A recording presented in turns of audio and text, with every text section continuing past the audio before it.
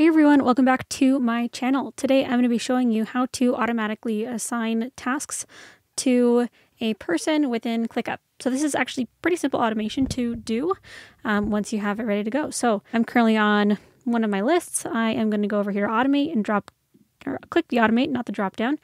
And then you have some really basic automations. Always add watchers or always add assignees. So I'm going to always assign tasks to myself. All right. There we go. I'm going to refresh this page actually, and then let's go ahead and test this out. So we do have one automation here, and it's nice that it gives us that little note. I'm just going to say how to automatically assign watchers to ClickUp. It's probably a good idea.